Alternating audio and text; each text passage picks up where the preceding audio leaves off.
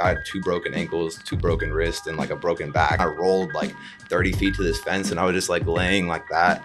And I couldn't even yell, but I was still like, help, help. Cause like my back was so, I don't know, like I've never had that happen where I was trying to yell, but I just like couldn't. But when I fell, I think I like blacked out. And so I like woke up, you know what I mean? And I was like, what the fuck happened? I think what happened, like I've done a lot of walkouts since, is like sometimes where they connect, it has little bolts.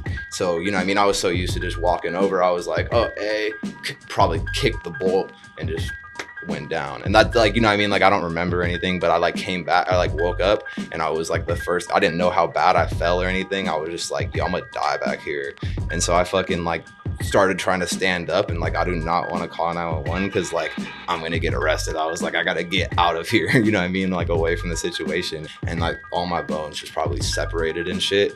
And then I think that's when my back like bursted and I like passed out after that.